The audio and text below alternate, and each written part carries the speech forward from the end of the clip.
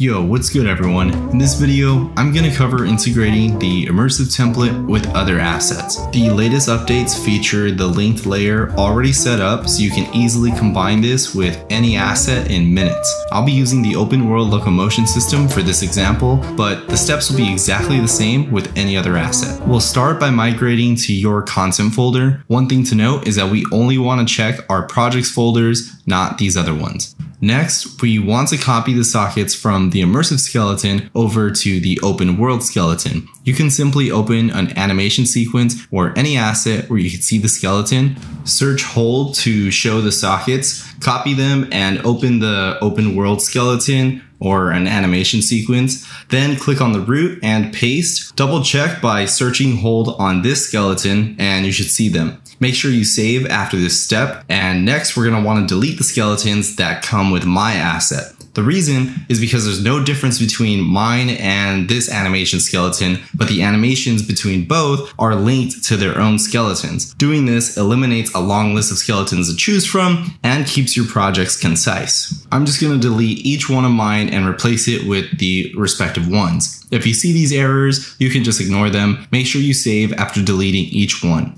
You'll know if you did things right by opening any animation from my asset, seeing it play correctly, and then when checking the skeleton, you'll be forwarded to your asset's skeleton. The last thing is, you'll notice that they might look funny. To fix it, you just need to open retargeting options, right click, recursively set to skeleton, set the root to animation, and pelvis to animation scaled. Now they should play exactly as they're supposed to.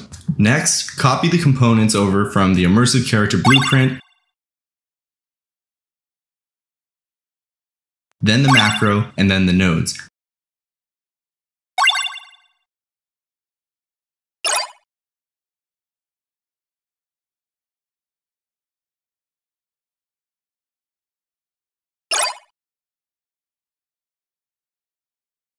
You'll need to hook up each of the nodes in the same section wherever you find them in your asset. For this one, it has a base character and a child that the player uses. So I'm going to paste the macro along with the last set of nodes in the child because it needs the third-person camera, which only the child has in this instance. Here I get an error because it can't find the camera because in this asset it's named differently, so I'm just replacing it. The last step is to open the animation graph that your character uses. Go to class settings and then add the two immersive interfaces. Now you'll see the IT post locomotion layer show up. Double click into it and connect the pins. Then go to your animation graph and find wherever you have your main locomotion logic running. Here you're going to drag out the IT post locomotion and connect it in between your locomotion and the other animation pins. The last thing you need to do is click on this purple node, select the instance class, check these boxes, and you'll be good to go. Now if you hit play, your character has whatever logic your asset has along with mine. Now you just have to do the work of making sure things don't clash between these two assets. For example, this asset has its own crouching and IK systems, so crouching through my asset gives this weird result, so I could either disable my crouching logic or this asset's logic. I hope this helps. Please let me know if y'all got questions. I'll catch you later. Bye.